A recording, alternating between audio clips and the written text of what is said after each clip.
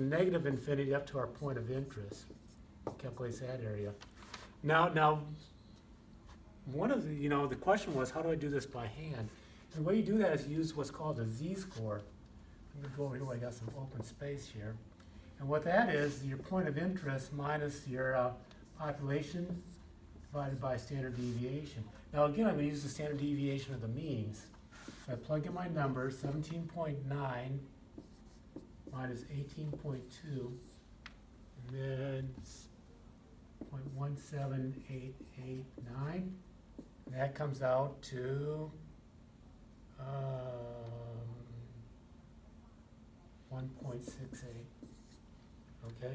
Now the way I do that is, and I'm going to switch over here to the table, is I got this thing called the standard normal. Point down here, Jay.